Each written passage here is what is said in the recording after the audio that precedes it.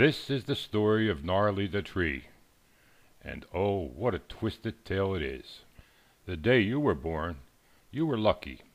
Your mother gave you your name. Gnarly wasn't that lucky. He had to wait a long time before he got his name.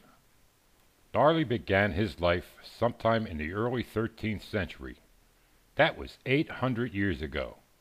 And for 400 years he was alone. Nothing else grew around him, and that made him sad. Then in the 17th century, little white pine seedlings began growing all around Gnarly, and that made him happy. The trees grew tall and straight, but not Gnarly. He grew short and crooked.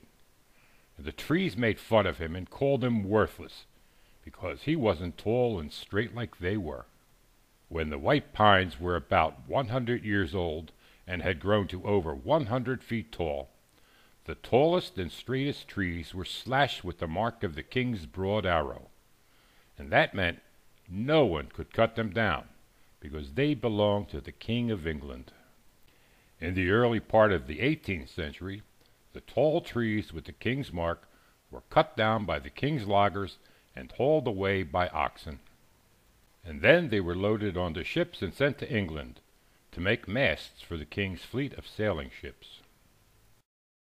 Gnarly was alone again for a while, when all of a sudden new seedlings sprung up around him. Seedlings grew into fine-looking trees. They marked Gnarly too, and called him ugly for spoiling their beautiful forest with his twisted-looking shape.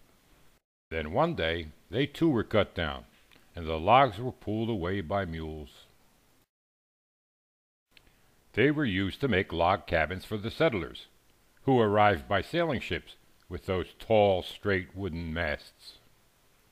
Gnarly was alone again until new seedlings sprung up around him. The seedlings grew tall and straight like the other trees before them, but they too ridiculed Gnarly, calling him good for nothing, telling him that he was of no value to anyone for anything. Gnarly thought the trees might be right. Maybe he was worthless, because whenever the lumberjacks came to cut down the trees, they ignored him, or worse, laughed at him. The lumberjacks cut those trees down too, and a tractor pulled the logs away and took them to a paper mill. The logs were used to make paper for books and newspapers and other things. Poor Gnarly wasn't even good enough to make toilet paper. Gnarly was getting taller and fuller now, but again he was alone, until more seedlings sprung up. About 50 years later, the tall, straight trees were bigger than Gnarly, and they teased him and called him useless, because he didn't have one straight branch anywhere. Then one day, they too were cut down, and loaded by a special truck and taken away to a sawmill. Gnarly was alone again, but not for long. This time no seedlings came up. Instead, building lumber from the sawmill was stacked all around him. Soon houses were built, and children came and loved climbing Gnarly and swinging from his branches. Finally, Gnarly was noticed, but most of all, he was useful. Then one day, the houses were gone, and soon heavy machinery was busy day and night digging. And then bushes and trees were planted, and grass covered the ground all around Gnarly. And that's when Gnarly finally got his name. He became the main attraction in the city's park that was even named in his honor. People came from all over to see Gnarly and take photos of him. TV news filled him, and old people who remembered swinging on his branches came with their walking canes to see him once again.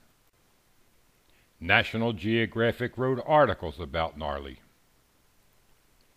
He even appeared on the cover of Time magazine. And people wore t-shirts with his picture on them. He even had a cereal made just for children. Gnarly was indeed a famous tree for a very long time. And maybe in the 23rd century, when Gnarly would celebrate his 1000th birthday, people will still love him, and they might even build a city around him and call it Gnarly City. I don't know how long Gnarly will live, but I do know that some of his bristlecone pine tree cousins lived to be over 5,000 years. According to Science magazine, this is what the first trees looked like 400 million years ago. It was trees that gave food so the dinosaurs could eat. Trees give food for giraffes and elephants to eat, and for koala bears too. Trees give us lots of different fruits, like apples, and oranges, and my favorite, coconuts. Trees also give shade for lions from the hot African sun, and a place for birds to make their nests. And if there were no trees, then Geppetto would have to use a pickle for Pinocchio's nose. Oh wait, there wouldn't even be a Pinocchio. Trees have helped all living things on Earth in so many ways. But the best way the trees have helped us is that they clean poisons from the air and supply oxygen so we can breathe.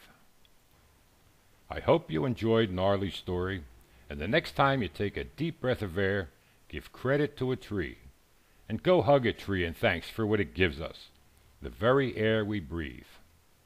I hope you enjoyed my story, and if you'd like to see more, check out my Facebook page at Papa Stosh the Storyteller, or my YouTube channel at Papa Stosh. Thanks for watching. Now go hug a tree.